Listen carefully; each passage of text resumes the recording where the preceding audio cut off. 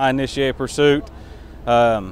We began chasing through Ashland, went all the way through Bowie County. Ashland got back in pursuit with me.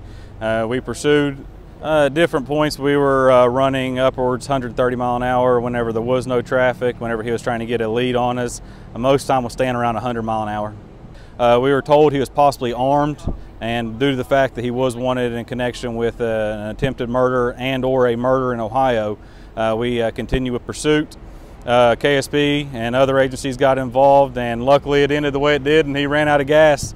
Here in Pikeville, I guess, is where we're at now.